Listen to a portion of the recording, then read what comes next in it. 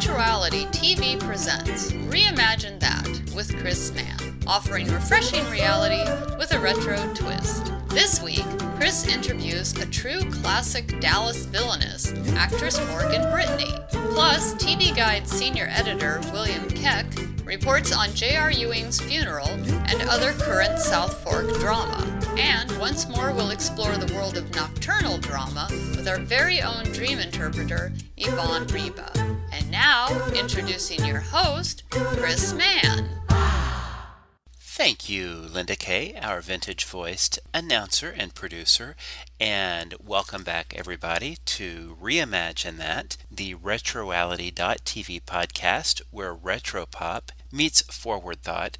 It's March 8th, and this is episode 17, a very special, fun, exciting, intriguing, we hope, episode devoted to Dallas. The classic Dallas, the new TNT revival of Dallas, the whole 35-plus year saga. And we are excited to say that we have the first of our two-part exclusive interview with Dallas's Queen of Evil, Morgan Brittany, a delightful actress who goes back to the 50s as a child actress. She shares some of her stories in this first of two parts about her early career in Hollywood and how she would ultimately reimagine and reinvent herself as Morgan Brittany, which helped give her the steely resolve, perhaps, to land the role of Katherine Wentworth, the devious half-sister of Pam Ewing and Cliff Barnes. And we want to see her back on Dallas. There has been a lot of fan clamoring over the last year or so to get Morgan back on Dallas.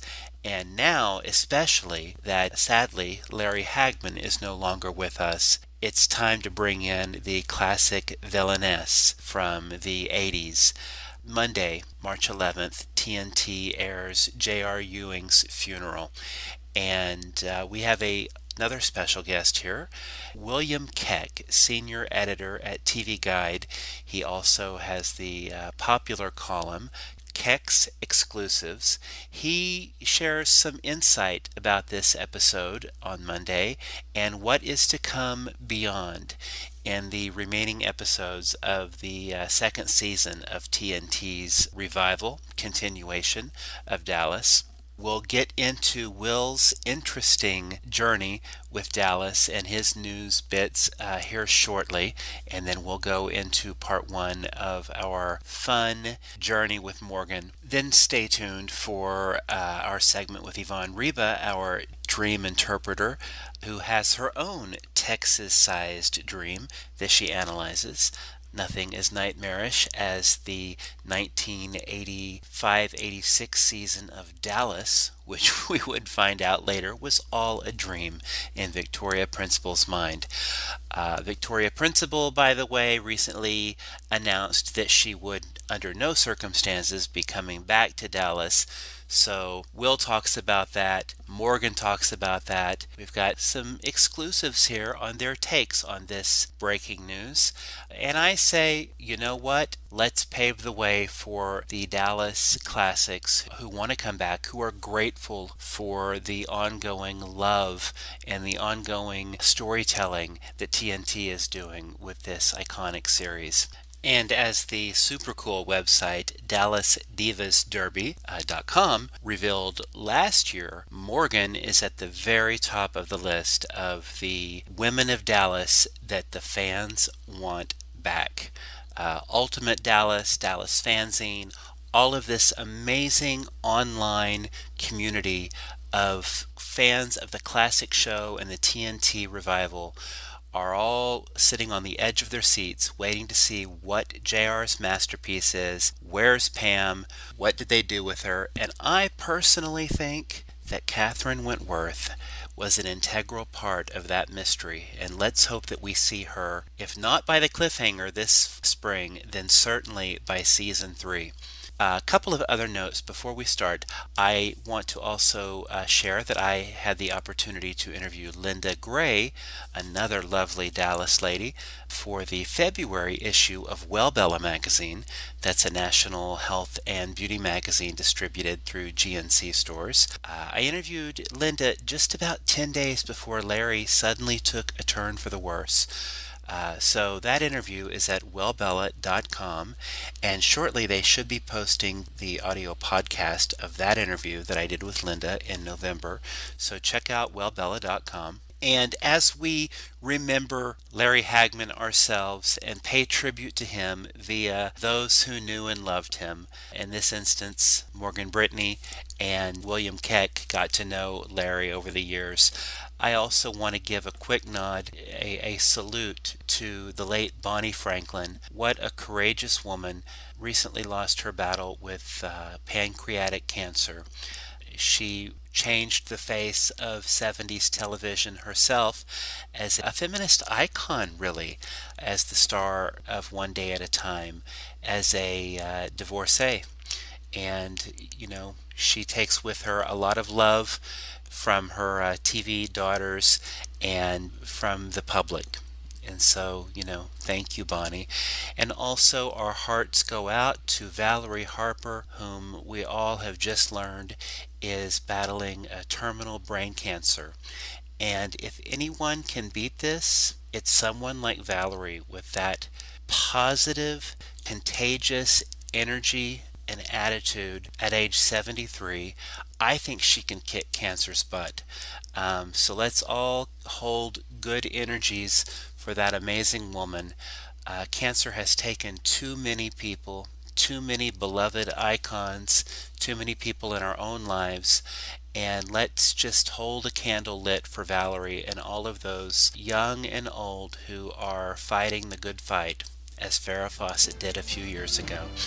On a happier note, let's now escape into the world of Southfork, and we'll start off with our chat with William Keck, and check out his exclusives at tvguide.com and every week in TV Guide magazine. He is the ultimate Dallas insider, so let's go straight to him. William Keck, it is great to have you on the show. Thank you so much. Great to be here with you, Chris. I appreciate it. You know, we have followed all of your amazing coverage of Dallas in TV Guide. You're the senior editor and a columnist there.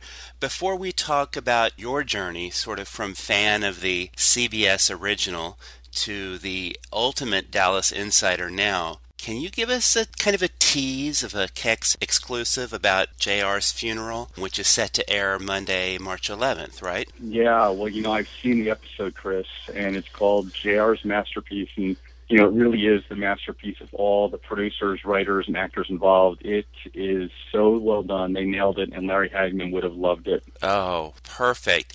And you were there on set, right? Do you have a cameo at this funeral? You know, I do. I was on set.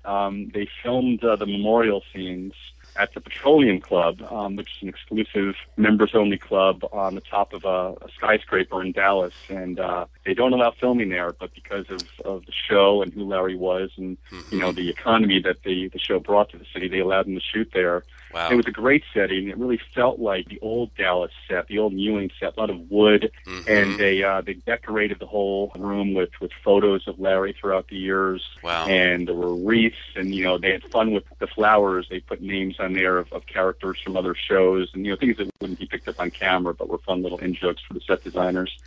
And they have a whole bunch of returning actors we haven't seen in years. Deborah Shelton, you know, who plays Mandy, the JR's child bride, Callie, you know, is there, and of course Ray and Lucy and JR Ewing's there, Ted Shackelford. So there's a lot that goes on. And yes, and I do have a little cameo. I wore black, and so they said, you know what, why don't we throw you in a scene? So there's a scene where Gary and Sue Ellen are contemplating taking a drink. You know, they're both recovering alcoholics, and you can see me in the background just having a grand old time.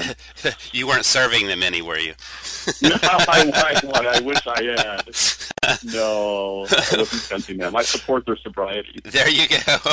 Well, that is so cool. But I will say, I don't want to give anything away, but fans who have been missing the old Sue Ellen will enjoy JR's Masterpiece episode, because it's not surprising that if anything were to tempt Sue Ellen back to the bottle, it would be losing the love of her life. Oh, yeah. And Linda Gray has, been vocal about not wanting to go there, but the show has sort of toyed with, her history, and that's one thing I think is interesting with this show, how they weave the fabric of the history of Dallas into this reboot. And I will tell you that Linda is really torn about this. Yeah. I mean, yes, it is a great storyline, a great challenge for her as an actress, but she says to this day she still receives letters from women who got sober because of Sue Ellen's journey, and she feels it's a little irresponsible for Sue Ellen as a mature woman to fall off the wagon. And she's wrestling with these storylines. She really is. She's an amazing woman, and, I love how they are making her stronger and more powerful these days.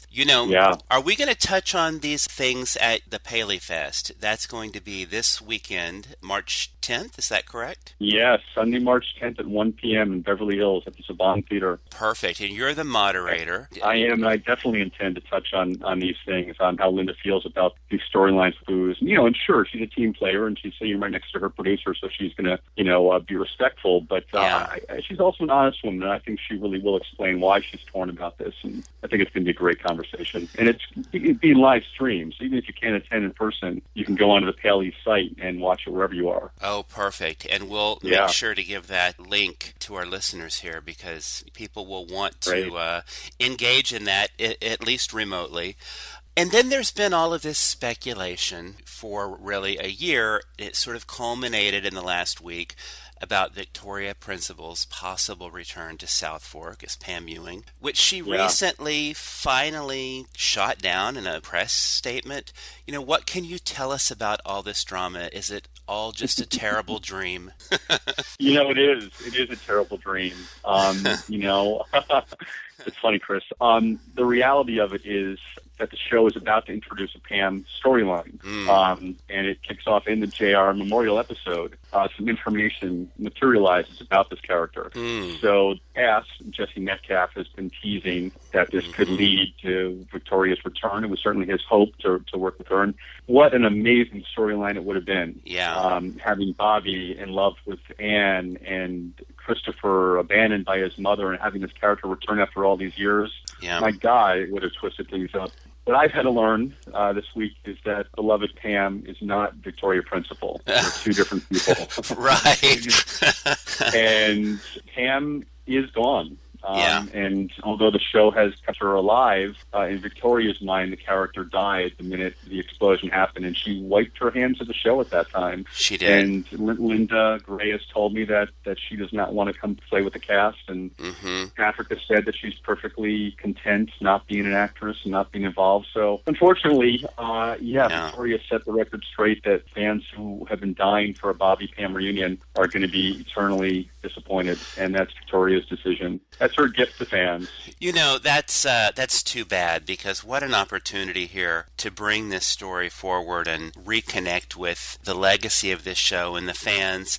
I always sort of got the impression that she was a little bit of an odd man out, even during the original run of the show, whereas Larry and Patrick and Linda were all sort of team spirit. Is that a fair assessment? Yeah, absolutely. And, it's not just, yes, Linda, Patrick, and Larry were the real fight threesome, but you can add to that Steve Cannelli, who was very close to the group. You can add to that Mary Crosby, even though she shot JR, she and Larry were incredibly close, and Larry actually walked her down the aisle at one of her weddings. Yep. So it was a very tight cast. And Victoria was an outsider. I think by her own choosing, for whatever reason, I don't know.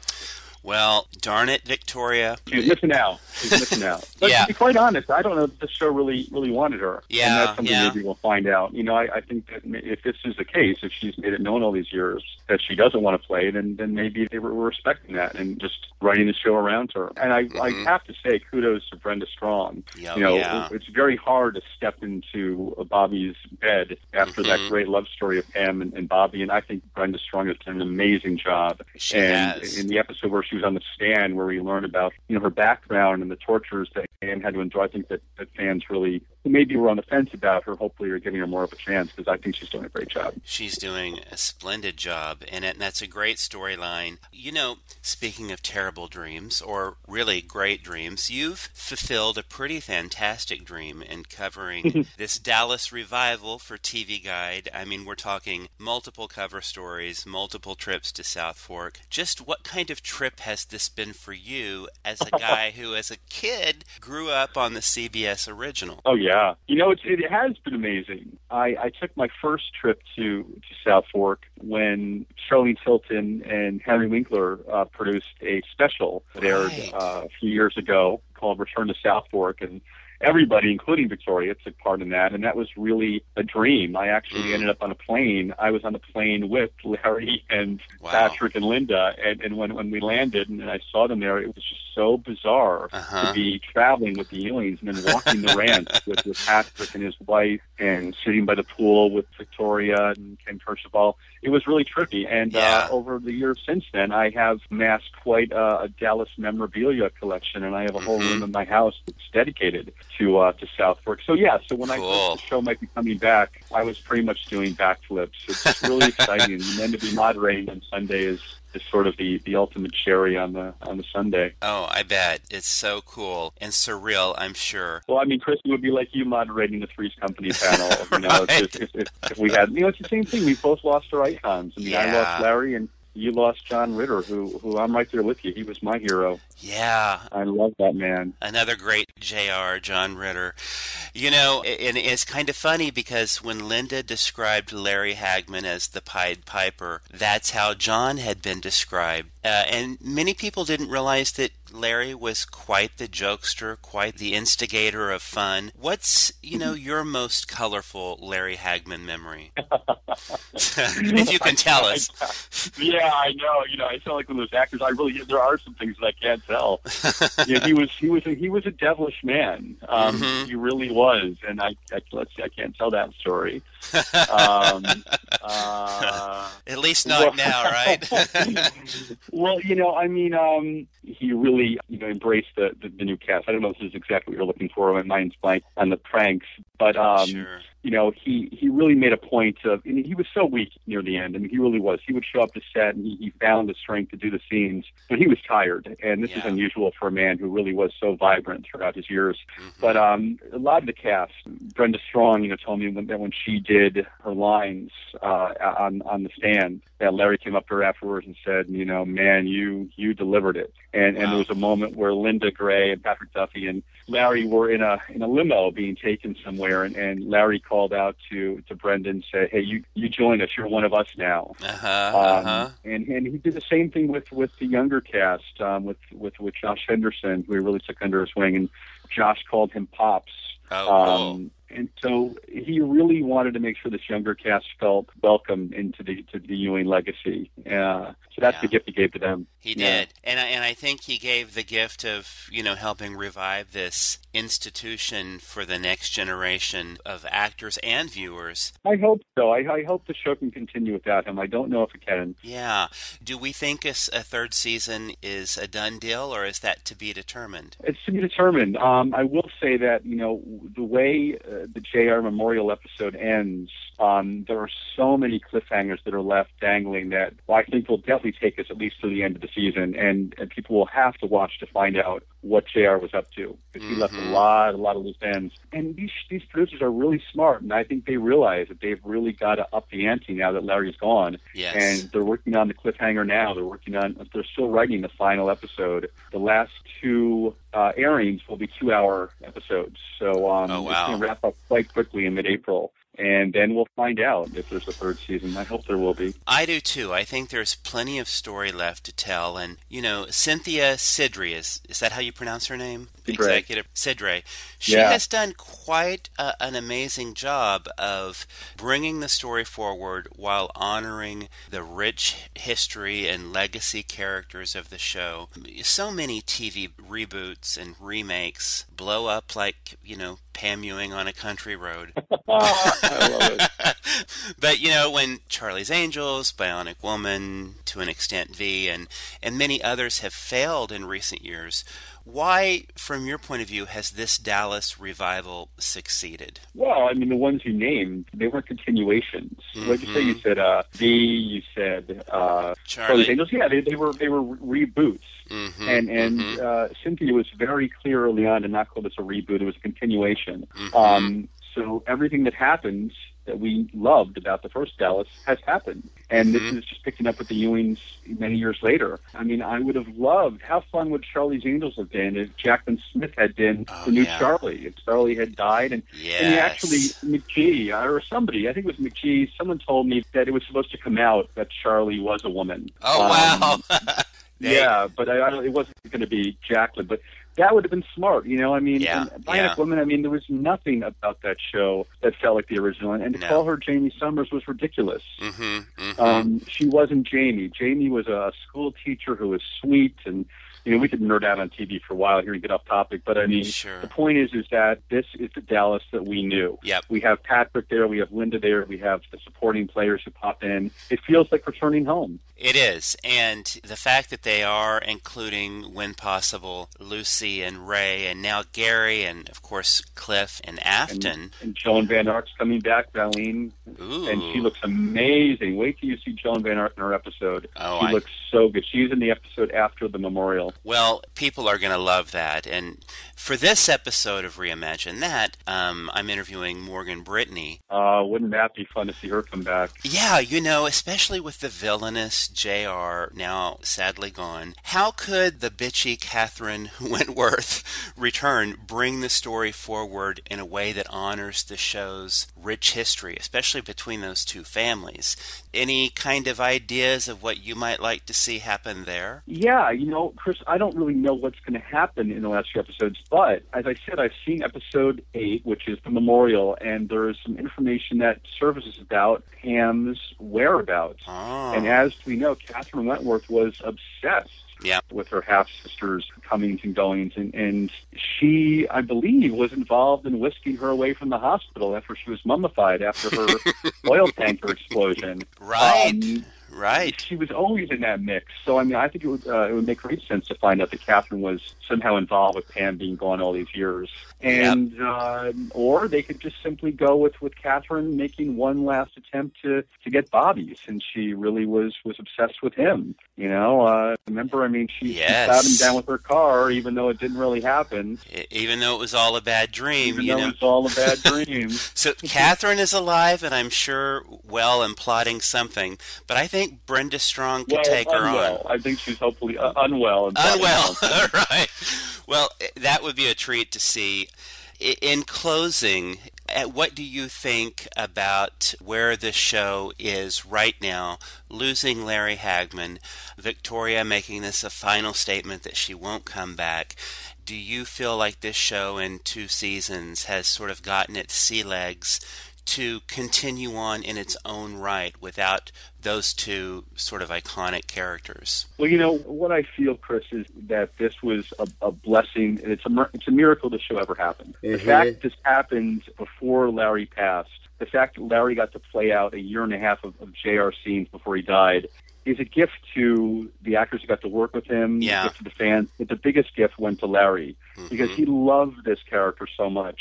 I mean, imagine if we'd gotten a Three's Company reunion before we lost John. Yeah. Imagine what that would have meant to that cast to have each other together, to come together, for us to see that one more time. I mean, it's a miracle this happened. So if this is all we get, then it's enough. But I think that Larry and certainly the cast want the show to continue, because JR, as they said, will continue. He's stirred up so much trouble and messed with these characters' lives that I think one more season to figure out what he was up to and get the Ewings together would be a fitting legacy. So hopefully they'll come up with enough story to make another season worthwhile. I hope so. And the spirit of Larry Hagman remains, and one of your TV Guide cover stories, Linda and I think Patrick talked about feeling his presence there on set. So how cool that Larry Hagman at age 80 got to book in this and have his swan song as JR. So it's been quite a trip. One of the sweetest little things, Chris, you'll see right from the beginning how special this episode is on Sunday, JR's Masterpiece, because the producers did a new opening sequence, a one-time opening sequence with different music, different cards to cut in that's honoring Larry, and it's really, really moving and special. That's great. Well, we will all be watching, and we'll also be tuning in online to see you moderate this panel at Paley Fest, and we look forward to seeing more Dallas cover stories. You've done a great job. I hope so. Wouldn't that be great? It'd be a great continuation. So thank you so much, thank you, Will. Chris, for honoring TV and doing what you do. Well, I thank you, and thank you for honoring classic TV and always covering that in TV Guide as well as the new stuff. It's a good blend, and we love your column, and hopefully we'll have you back on the show talking about another classic one of these days. Anytime, Chris, anytime. JR Ewing was the king of TV schemers, and now we talk to the queen of the TV backstabbers, Dallas star Morgan Brittany.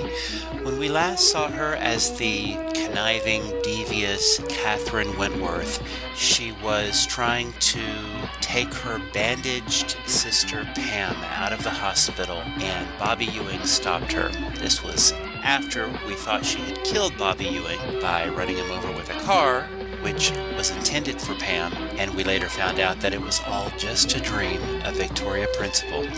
Well, now that we know Victoria's not coming back to the show, finally, maybe the media can focus on the real lady of Dallas that people want back, Morgan Brittany as Katherine Wentworth, in this first of our two-part extensive interview. So let's join this lovely blue-eyed lady, this Texas vixen, and see what she has in store for us now. Hi, Chris. It's Morgan Brittany. Hi, Morgan. How are you doing? I'm doing great. Oh, that's fantastic. Well, thank you so much for agreeing to this interview. I am thrilled to have you on our show. Thanks. So, Morgan, I am one of the legions of Dallas fans who grew up with the original series and witnessed all of your treachery as Katherine Wentworth. In fact, I even remember TV Guide calling you Dallas backstabber Morgan Brittany. Oh, yes, I know. That'll probably be on my obit someday. She was a beloved mother, wife, and backstabber. And, you know, as another aside, as a kid, I remembered you as the good Morgan alongside Miss Fairchild's bad Morgan in the TV movie The Initiation of Sarah, which was one of my favorites. Yes. So all of a sudden on Dallas, you're the really, really bad Morgan. Did this dichotomy of good and bad relative to your image with the public, did that influence your take on this character in Dallas? You know, it was very, very funny because when the producers decided to add the character of Pamela's sister, they really didn't know which direction they wanted to go in. They didn't know whether she wanted to be a good guy or a bad guy. They didn't know how old they wanted her to be. It was basically one of those things where when the right person walked in the door, that was it. You know, so that of course they interviewed everybody in the world, and I really didn't know at the time when I was going on the casting that she was supposed to be a bad guy. Nobody really knew that. Yeah. So that was just something that maybe on a subconscious level, do you think you emanated something in that interview that made them think, she could be a force to be reckoned with as this character? Oh, I know that as a fact. Yeah. I know that because I'm sure you've heard this story. I've told it before, but when I went on the audition, I had just gotten married, and I really was not in the frame of mind to start going back on auditions and interviews. And I remember when my agent called me and they said, we need you to go over to MGM, Laura Marr studio, and audition. They're adding a new character on Dallas. Well, I was not really a Dallas fan, so I didn't know that much about the show. And I told them, I said, I'm not in the mood to do this. I really don't want to go there. Oh, just go. They're adding a character. Just go. So I ended up going on the audition, and of course, my attitude was, I don't want to be here. And I had to wait 2 hours in the waiting room with a million other girls. And when I got in there, I had a real attitude. I mean, wow. My attitude was, I don't want to be here. Is this all you guys need? Because I've got other things to do. And they said, oh, she could be good. I know. And when I walked out the door, I thought, oh, my gosh, I've been in the business all these years. I've never done anything like that. What have I done? So I called my agent and I said, you are going to get the worst response on this because I was so rude and so nasty. But I think, you know what it is? It's a case of, I think they saw something and a direction for that character, and maybe, like all the puzzle pieces just kind of fell into place that day. It was meant to be. Well, you certainly made an impression there, and you definitely made an impression with viewers. And here in a few minutes, I want to go back and talk about your childhood career as an actor, because your career spans back to the 50s. It's amazing. Yes. But first, since TNT revived Dallas in the last year or so, there's been a groundswell of fans saying, bring back Katherine Wentworth, bring back Morgan Brittany. What do you make of this sort of campaign? Well, I didn't really think about it too much, but I always thought they never resolved my character. They never resolved my storyline. It just was kind of out there hanging. Yeah. You don't know where she went after the dream sequence. I came back and I did a couple of shows, and then Pam and I kind of just disappeared, and nobody really knew where we went, what happened, what was going on. So they kind of left that hanging. They did. And I never could figure out why they didn't ever want to resolve it. But when I started getting a lot of Facebook people and Twitter messages saying, are you coming back to the show? We really would love to see you back on the show. Oh my gosh, Katherine would be so great. They're bringing Cliff back and you guys have such a feud. And, it did make a lot of sense to me at the time. And I thought, wow, they could have a really good storyline and plot line going if they revived Katherine. Yeah. Well, the show, I've noticed, has done a pretty good job of weaving the history in with the younger generation. And Katherine was definitely right in the middle of that Barnes-Ewing saga as such an instigator and a troublemaker. Yeah. So I think, especially this is a pivotal time in this, reboot's development, given the recent loss of Larry Hagman and his iconic JR Ewing.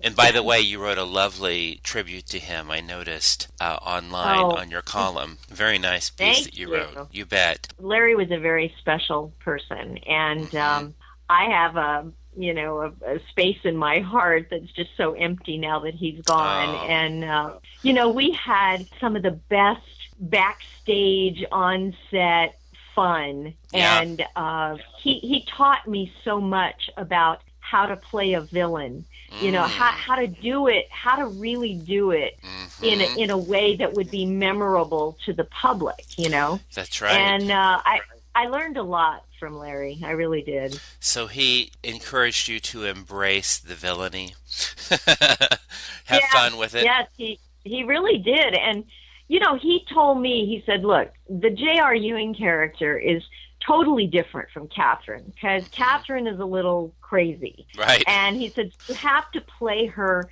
differently. You can't play her basically like he played JR, because JR was cat and mouse playing with everybody, where Katherine was, she was obsessed. She had, psychotic tendencies. So he really helped me out. And in a lot of the episodes that he directed, he would give me guidance on that, which I found to be, really helpful. That's very cool. But now on this reboot, there's suddenly a void of classic Dallas villainy, and Katherine really was to female Dallas malevolence what JR was to the male archetypal evil. If the producers called you, which I so hope they have or will, called your agent and said, come on back to Southfork, you would say at this point...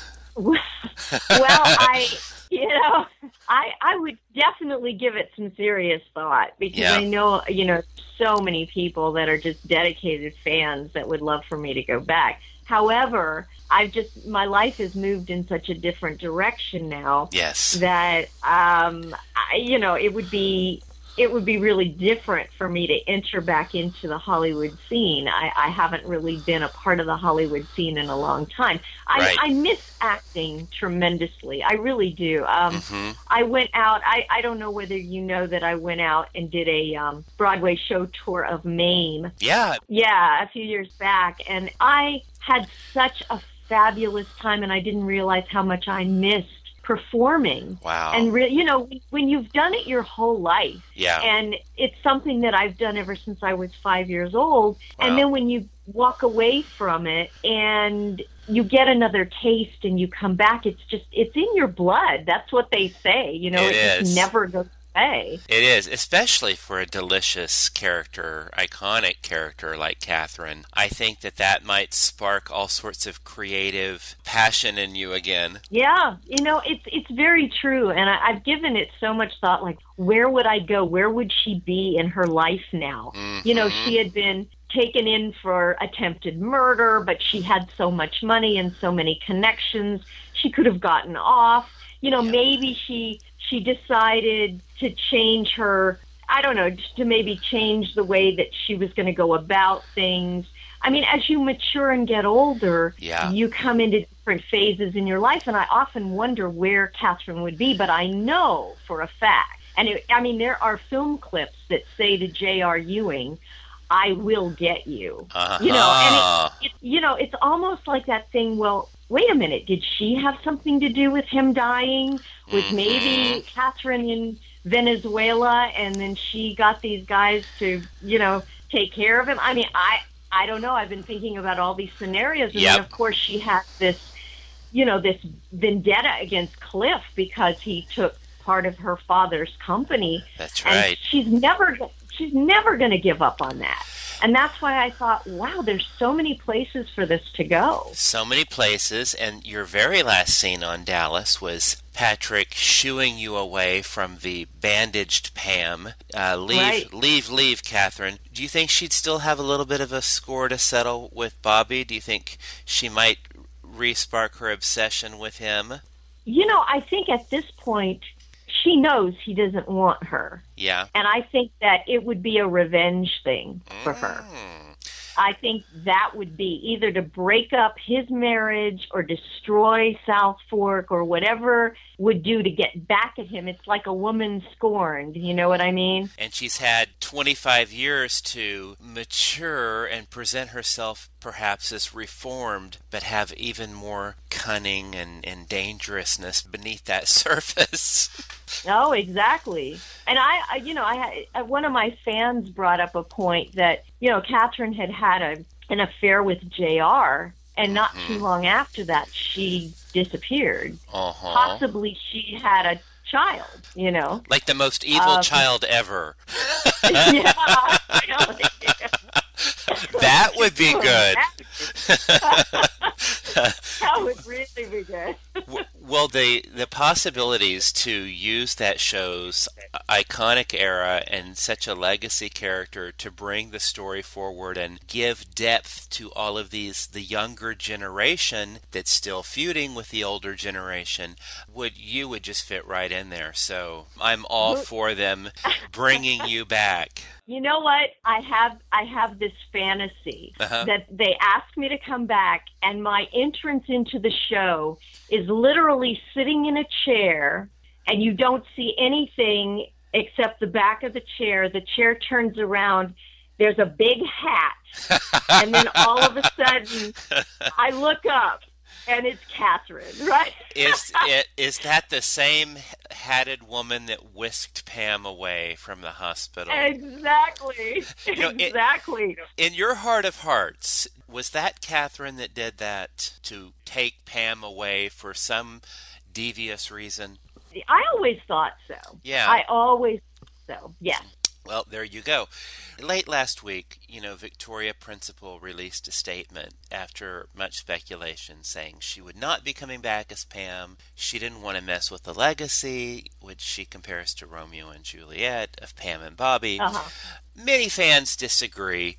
What's your take on this, having known Victoria, having worked with her?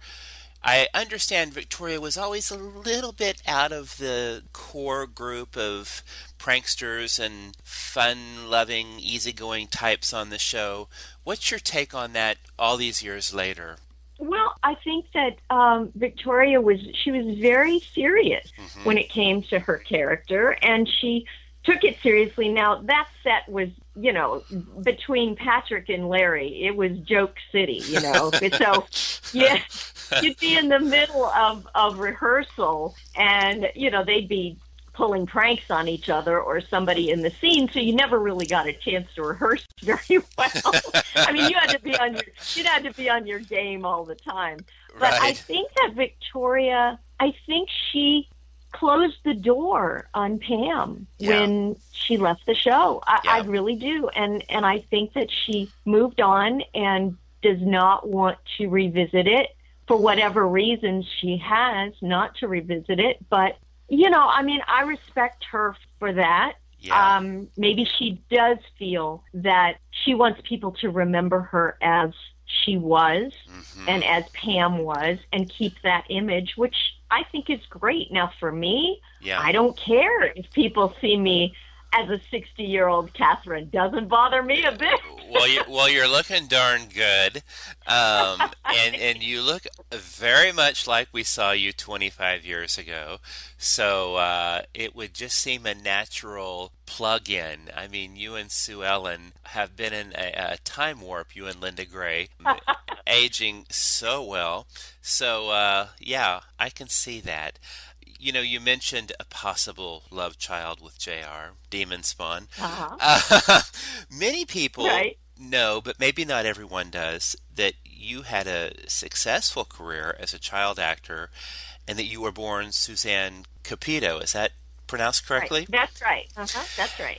And you only really played a bad seed once in an episode of The Twilight Zone with the little dummy, the ventriloquist dummy, which always creeps me out. I know. I know that. That was a really fun episode because I got to work with Jackie Cooper, who had also been a child star, Well, so it was great. It was great fun, and to be on the set, and Rod Serling was on set, and it was really television in its heyday. Yes. It was great. Wasn't it? And, as a kid, because you had played so many wholesome roles, which I want to touch on briefly, but was that sort of bad seed role as a kid particularly delicious for you to sort of play a little bit of a nasty character? I played so many different roles. That was the fun of being a kid actor before I really grew up and got a certain image, which was, more of a kind of glamorous girl. When I was a kid, I could play anything. I did The Outer Limits, where I played a blind child. I played a Kentucky Appalachian blind child with Richard Boone. Then, of course, there was Gypsy, where I was Baby June in Gypsy. With Natalie Wood. With Natalie Wood. And then I'd go from that to playing the everyday girl in Yours, Mine, and Ours as the daughter of Henry Fonda. So I had the flexibility back then to be able to jump into any kind of a character at all. And it was really great. Of course, I loved playing the bratty little girl because it was different. It was different for me. I hadn't really done that. I'd always played these little, pitiful children with some kind of a disability. But it really was fun, and people do remember that a lot. They remember that episode a lot. They do, and they also remember you were Opie's first girlfriend in the Andy Griffith Show. Yeah, I was a little bit of a bad guy in that too, but I turned out to be okay at the end. You got to, and Mayberry, there can't be too much evil there. That's true. And then you were attacked by winged creatures in Hitchcock's The Birds. You've worked with some of the greats, Lucy, Natalie Wood. You have this career that spans so many decades. You know, I look back on it now, and I think of all the legends that we've lost. And, you know, I look back on it, and to be directed by Mervyn LeRoy and Alfred Hitchcock and, you know, work with, I did a show in Las Vegas where I danced with Gene Kelly and, you know, Bob Hope and Mickey Rooney and Eddie Foy. People that, you know, that a lot of people don't remember anymore, but just to work with Rosalind Russell, Natalie Wood, Carl Malden, you know, Rod Taylor, Tippi Hedren was wonderful. I mean, I have such amazing memories. And I put down a list of all these people. Claire Trevor, who worked with me on the Love Boat, believe it or not. You know, and here I had idolized her from her days of Key Largo, you know, with Humphrey Bogart. And here she is playing my mother on a show. So here I have this career that started in 1956 or 1955, something like that. Wow. And I look back on it now and I think how fortunate I was to be able to live in Hollywood at the time that I did, and to be part of one of the last big Hollywood musicals that were done at Warner Brothers. And it was absolutely an awesome time. And then to move on into the 70s and the 80s and do an iconic show like Dallas, you know? You've got a great book in you, or two. One of these days, right? Well, what propelled you at age 5 into a career as a child actor? Your mom was a single mom, and I understand you sort of helped support the family? Yeah, you know, of course, when you're very, very young, you do what your mom says, and you go to acting classes or dance lessons, or you do whatever you're told to do. And so I really didn't know anything other than dancing class, singing lessons, acting lessons. That's what I did. That was my life. And they started me working because it was a way of producing income so that we could live. I mean, I literally lived in a hotel on West 6th Street in downtown LA in an old dilapidated hotel in one room. And then we had the basement. We had sometimes we could go down to the basement and stuff, but it was really, really broke city. I mean, we didn't have any money at all. So, of course, when I started working, and I think one of the very first things I did was Sea Hunt with Lloyd Bridges, and you know, the money was amazing. I mean, all of a sudden you had a 5 and 6 year old kid. And I mean, back then it was good money if you look back on it now. And then of course, when Gypsy came along and then you're signed to a contract and it's like, oh, this is great. But I didn't know any different. You know, I went to school when I could go to school. I didn't play with other kids because I was always either training or I was on auditions. Wow. So I didn't grow up. I didn't grow up as a kid. I missed out on a childhood, you know. You hear those stories sometimes from actors and performers that are always working. How did the ebb and flow of roles over the next 10 years or so prepare you for the pluses and the minuses of showbiz? Because didn't your agent once tell your mom there's nothing left for her, you know, after yours, mine, and ours? And that, I mean, that must have been crushing. Yeah, that's exactly what happened, because I think I was 14 or 15 when I did that. And I was going through adolescence, and, you know, it was one of those things where the phone would ring occasionally for an audition, but it was not like it was when I was a kid. And, of course, my mom thought it would never end. She thought, this is great. It's going to last forever. Well, it didn't last forever.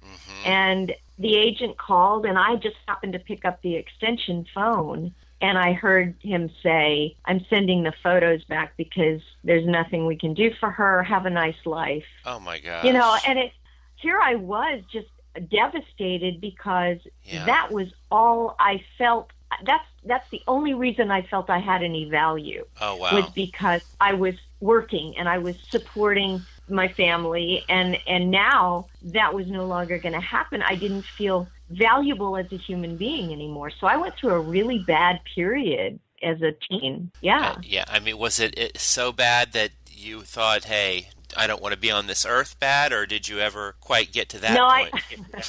Yeah, it got to that. It got to that at a certain point because I felt that I was not. I guess I felt I wasn't contributing to anything anymore. I was just back to being nothing and nobody. And it's sort of like, you know, the only thing I can equate it with is politics, where, you know, you're running for office and everyone's following you around and you're making headlines, and then you lose the election and they don't even know who you are. So that's kind of like what I went through. And I got to a really low point, and I remember just begging and praying to God, please tell me, what am I going to do? What am I going to do? I have nothing, and I had no money left. So all the money had been, the money had been spent. I didn't have any future, really. You know, I wasn't trained to do anything except act, and now Hollywood's telling me they don't want me. So, you know, what do? I had to reinvent myself. And reinvent yourself you did. I mean, tell us about the decision and the process to sort of reimagine your life, reinvent yourself as a whole new person named Morgan Brittany. There's a great story about where you found that name, too. Yeah, it was, you know, I was, after Yours, Mine, and Ours, and that devastating time frame, I went back to public school, and I went to high school and just kind of closed the door on acting and everything. And I decided that I would try to do what I could do and maybe get into another profession. And I was looking at journalism because that was kind of like within, you know, the media. Yes. So when I graduated from high school, I did a stint with Gene Kelly as a dancer, just as a dancer in Las Vegas. And then I came back and decided that I would try to take some classes at college to see what I could do. And there was a friend of mine in photojournalism class, and he said, I need to take some photos for my portfolio. Would you be the model for it? And I said, oh, I don't really want to do that, you know. And he said, well, just do it as a favor for me. So we took some fashion photos, and he started shopping them around to try to get work and took them to agencies. Well, the agencies weren't thrilled with his photos, but they loved the model. That's good. He came back to me at school and he said, you know, I'm getting an awful lot of inquiries about who you are. And you really should go see these agents, and you really should go see these people. And I said, I don't want to do that anymore. I don't want to do that. And he said, well, you know, I really think it might be a good idea for you. And I thought, well, okay, I think what I'll do is maybe go in and see one agent. And I got myself all dressed up and really thought I looked great. You know, I thought I did. Yeah. And I went over to Hollywood, and I went into the agency, and this older lady who owned the agency, she looked me up and down, and she said, come with me. And she took me to the back room where she had a class of young models. And she stood me up in front of this group of girls, and she said, girls, this is the way not to look. Aren't you glad you got back into that? I know, and I thought, what am I doing? And Abuse. I thought, oh my gosh, I thought, this is crazy. What am I doing? So I got in my car. I was furious with myself for doing this, for putting myself back out there. And then it was like an epiphany hit me, where I went, wait a minute. Who is this person to tell me that I look wrong, or that I'm never going to make it, or that I'm never going to do anything? Who is this person? That's right. And it made me so angry that I started deciding, I'm going to turn this around. I am going to prove to these people that I'm not nothing anymore.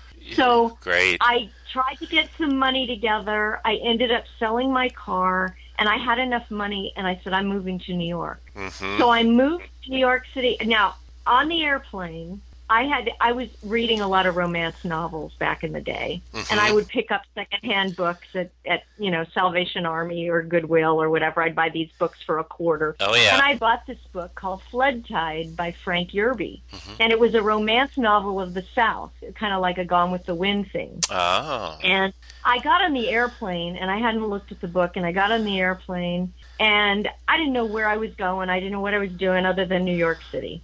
So I opened the book, and the very first line in the book said, Morgan Brittany was mistress of such and such a plantation. And I went, whoa, I love that name. Wow. That is awesome. So I decided when I got off the plane in New York City, now remember, this was like 1971, I became Morgan Brittany. Wow, that is so cool. It was like that God was attracting you to that book to open that page and give you that inspiration to start a whole new image. And was it a personality? I mean, do you feel like at that point you sort of became a different person on the inside too? Yeah, I really did, because it's almost like they had beat me up so bad in Hollywood as a child actor and growing up and everything. And, of course, I didn't fall into the trap that a lot of child stars do, where they either get substance abuse, alcoholics or drugs, or some of them ended up in jail. And, it's very tragic for some child actors. Yeah. But that never happened to me. I was very fortunate because at least I had, enough of a brain not to do that. Yeah, yeah. And the only thing that I must say that it did is it toughened me up. And it made me a more, cynical kind of person in a way.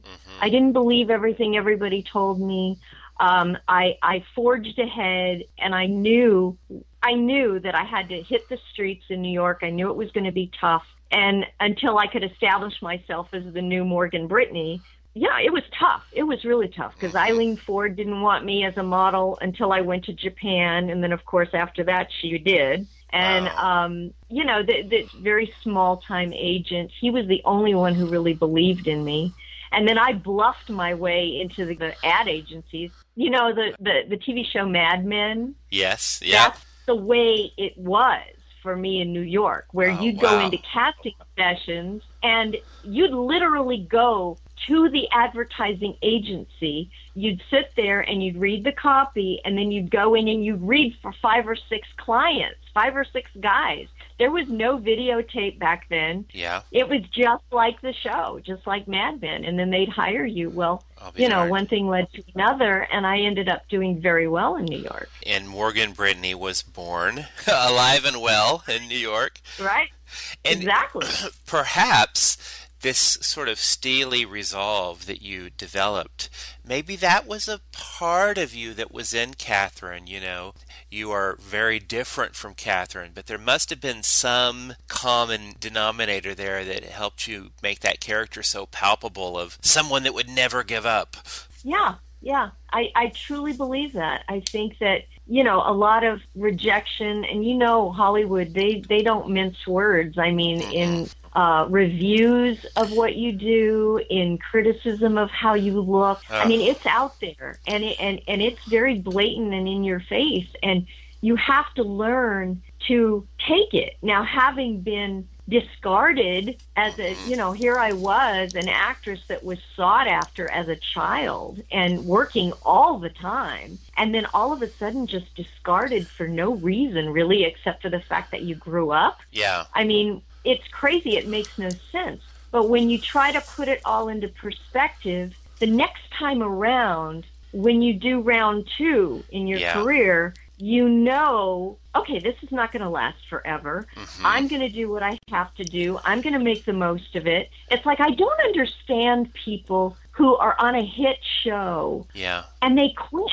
I don't get that. They walk away from it. And I kept thinking to myself, even when Patrick Duffy left Dallas, I thought, why would you do this? You're on a #1 show. Incredible gift. and you see, I had been through it, and I know how hard it was, even to get a pilot, and then to get a pilot sold, and then to make it successful. The odds are so against you that I would never walk away. No. And I think that's one of the reasons why I would be more inclined to go back to Dallas if they asked me, because I know, yes, that's kind of a blessing in a way that they want you. Embracing opportunity, because you've seen the great end of things and you've seen the dismal end of things, and you don't take it for granted. That's exactly right. And I learned a lot of life lessons having experienced that at an early age. And thank goodness I wasn't self-destructive, and I didn't fall into a trap that a lot of child actors do. And that is the end of part one of our fascinating two-part journey with Morgan Brittany. Stay tuned. Later in March, we'll hear the rest of her interview, where she talks about her child career as Suzanne Capito and reinventing herself as Morgan Brittany. We'll hear more about Dallas. We'll hear about her memories of Joan Collins in a TV movie she did, where she got her inspiration for the evil Katherine Wentworth. We'll hear a lot more, some more Larry Hagman memories, so check back with us at the end of March. In the meantime, as they say in So Planned, Southfork, and beyond, to be continued.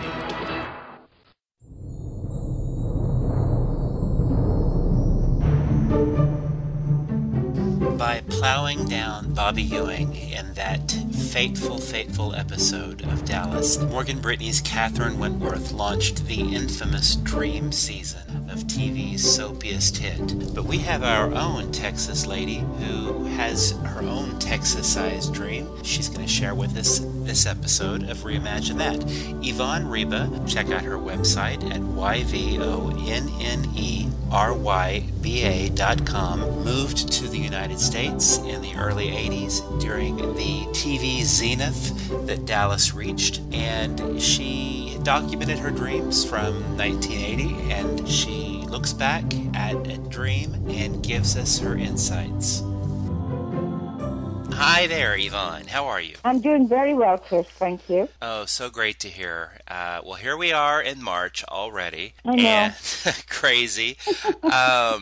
And this is our Dallas-themed episode. Yes. So, being a Texan and with someone who has lived in Texas at different points in her life in the last 30-plus years, do you have a good Texas dream for us? I do. Great. Yes, I do. I was looking through my books. You know, I keep journals of my dreams, and I looked through one of the first journals that I ever did. Started off in like the 70s, and this was a dream from Saturday, December the 1st, 1980. Ah. So it's quite a stretch. Yeah, the year JR was shot. Yeah, right. And, of course, Dallas was huge in England. Remember, I'm still in England at this point. We didn't move here till 2 years later, December of 82. But we were in the process, you know, of thinking about moving. We'd come over on vacation and stay with my sister and her husband in Austin, Texas. And so we love Texas. You know, from the very beginning, that's where we first saw the U.S. I mean, from this sort of Texan viewpoint. Interesting. And, so we had Dallas in England. Everybody was, you know, glued to the set, watching it all, and it was very different from where we lived, of course. So very coming over interesting. here to Texas for vacation, everybody said, "Did you go to Dallas? Did you see Southfork?"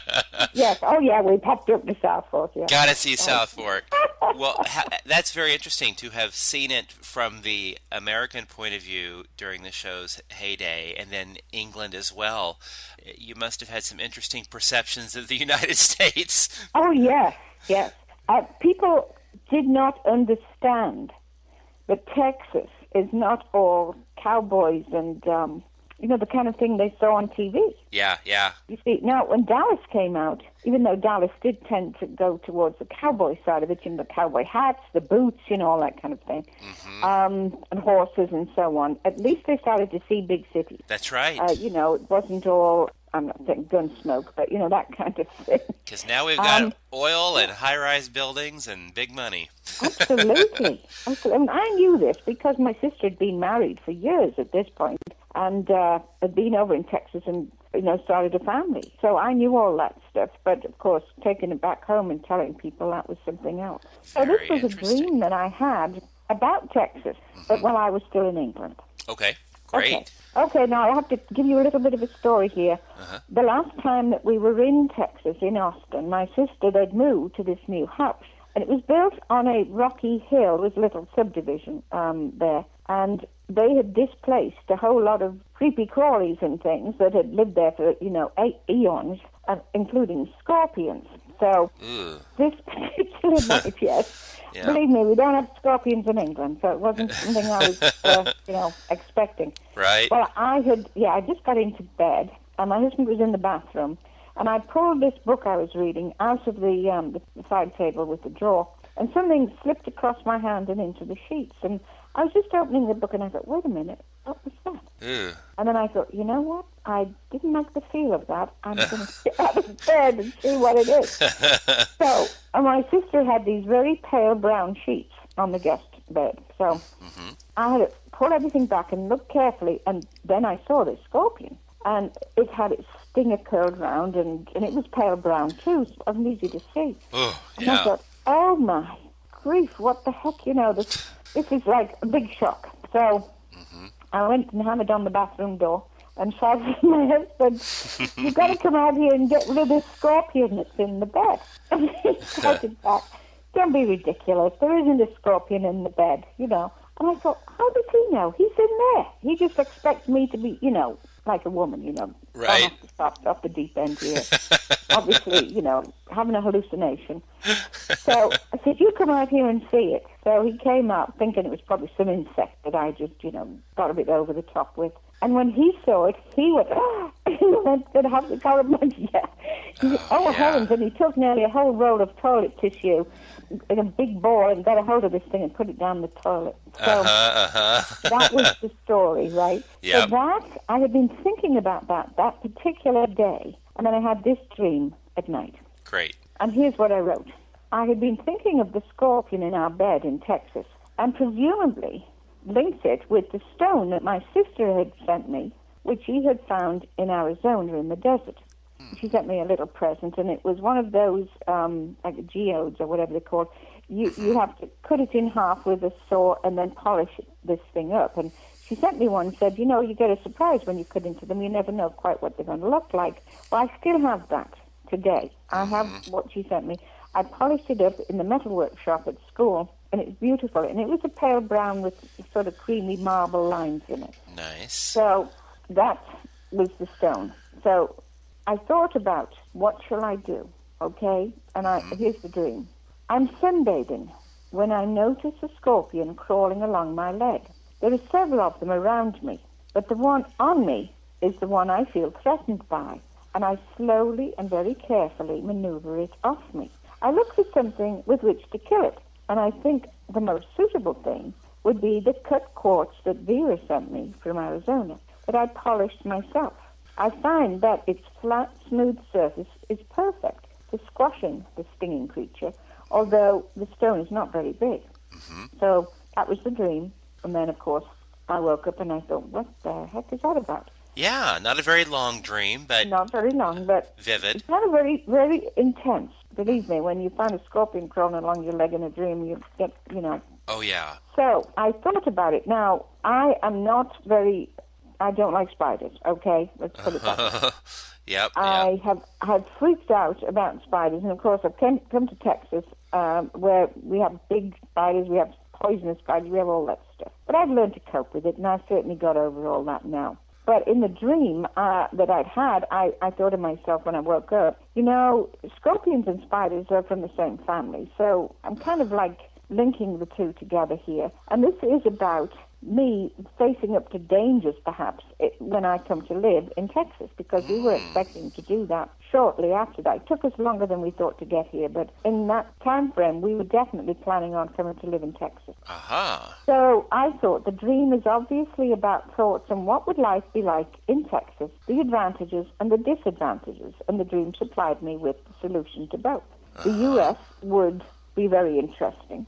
And I was interested in my dream afterwards to see that I'd solved my problem, how to get rid of the scorpion crawling on me, with something that was a natural thing. The scorpion was a natural thing, and the stone was. It wasn't a poisonous spray or, anything like that. It was something that had itself come from the earth. Right. So I picked something that I, in part, had created, too. I had polished the stone up so it was nice and smooth, and I could handle it because it wasn't very big. It was my handmade solution. Oh, okay. Yeah. Now, when I woke up, I recognized that I felt a bit funny about killing the scorpion, that I didn't like killing things, and yet I felt like I had to do something about it, but there was a feeling within me that perhaps I hadn't killed it. Perhaps I'd only just kept it down in some way, just made it difficult for the scorpion to get free. Right. Okay? Right. So that wasn't the whole answer for me. I recognized that because I was born in November, and I am a Scorpio, that the scorpion was probably part of me. A play on words. Yes. Yep. And that's something to look for in our dreams. I've had many dreams about things like scorpions and various other stuff, but refers to the person themselves. Like my husband was a Cancer, okay, and I had a dream in which this huge crab appeared, okay, beside him, and I recognized, that it was talking about him in the dream. And so if you have that kind of a dream, if you suddenly dream of lions and then you remember you're a Leo, right, or whatever, then you've got to take that into account because it's got more meaning than you thought it had.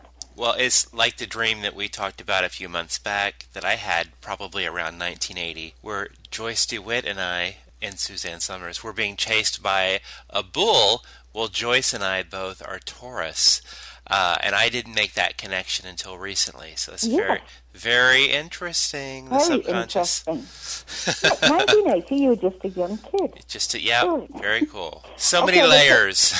Yes. Here's what I did to finish this off. Here's what at that point in my life in 1980, and I was very interested in dreams, of course, all my life, but I had been studying the psychology of them and how the subconscious works, and I had learned the Gestalt a way of interpreting dreams, which is to ask questions of everything that's in there, imagining that you are everything in the dream, and you have to give the answer that your subconscious will reveal. Okay, so you have to just sort of detach yourself from the things in the dream and try and be the interpreter at the same time. It's not always easy, but you can do it. So here's what I got.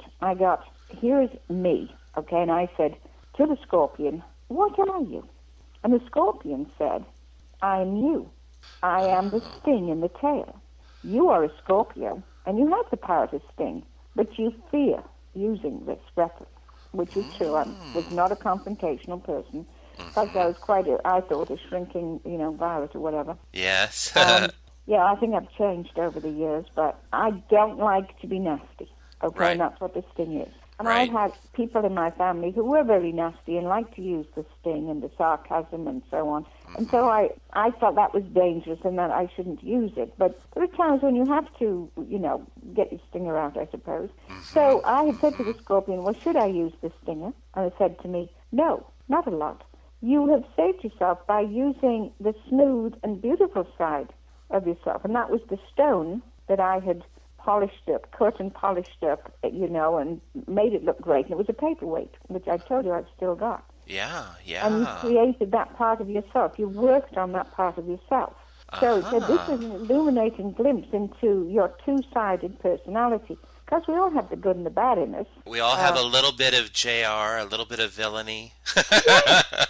Don't we wish that we could maneuver things the way that he did? Right. So, Yep. Yes, what a character. What a character. And same with Morgan Brittany's character, Katherine. Beautiful woman. Honestly, I always remember. She's one of those unforgettable actresses that has a very stunning kind of beauty. You see it gorgeous. in you. Gosh, those eyes and the hair those and everything. piercing eyes, yeah. Well, and those archetypal characters certainly used their stinger all the time, but most of us, we have those two sides to ourselves, but most of us choose not to go with the nasty, or some of us anyway. I know a few that don't. Well, it can kill you. Yeah. I mean, you're going to kill yourself in the long run. And I had seen some members of my family with this, allowing their nasty side to full reign. And it doesn't help, believe me. All they get is a lot of misery later on. Right. And my sister and I both talked about this when we were younger and said, we do not want to go there. We're going to resist that. We're going to find a different way to be happy. Not controlling other people or lashing out at them and so on. So I thought that's what the dream was really going at for me. It was explaining that, you know, yes, you do have a stinging side. Yeah. There is a part of you that's negative. You're learning to control it. Keep doing what you're doing, all right? You know, and Scorpios are intense personalities, if you believe in astrology. Yes. And which works with me. I've always felt things intensely, I must say. Yeah. But, this was a very good dream. When I look back at it, I think, you know, yes, it certainly pointed at me in the right direction and said, don't let it get you, you know, don't allow that part of you to become stronger. Keep it under control with the smooth, polished side. That's the way to go. That's fascinating. And you found later that these two aspects of yourself would come into play as you moved into the United States? Yes, I did. Well, it was a totally different culture from where I came from, so I had a lot of adapting. I'm an adaptable person, thankfully, and I managed to do that. But I moved all over the States, so we didn't just live in Texas. Right. But Texas is where we used to come back, and we have lived in Houston to begin with, Austin for a short while, about a year. And we came back and we lived in San Antonio, and then my husband died. And then later on, I got married again. I'm living an hour out of Houston in the piney forest of East Texas. Beautiful. Absolutely, yeah. And I grew up in Oklahoma, and certainly that part of country is beautiful, but you do have to beware for the stingers in life. Yeah, we don't have many scorpions here. It's rather, it's wetter. You know, they prefer the desert. Yes. But we've got the wasps and bees and all the other stuff. And you've got to watch yourself. There's always some hornets around. Although I'm very lucky, they don't seem to go for me. I find if you don't try and flap them away, they're okay. Right, and having lived in California, both of us, me now currently, we don't have a lot of insects, but our stingers are the two-legged kind out here. So you have the JRs and the Katherines. JRs, yes. Well, that's a great, what a guy, and what a cool Texas dream. We appreciate it, and we look forward to the next one. Thank you very much, Chris. It's good to talk to you, dear. Reimagine That with Chris Mann was brought to you by Retroality TV. Copyright 2013 by Chris Mann. You can find us at retroality.tv and at reimaginethat.libsyn.com. Tweet us at RetroalityTV or join us on Facebook at facebook.com/RetroalityTV. And don't forget to check out our TV channel at youtube.com/RetroalityTV. In conclusion, we leave you with this bit of Southfork philosophy, taken from the playbook of the murderous wannabe Katherine Wentworth. If at first you don't succeed, try again.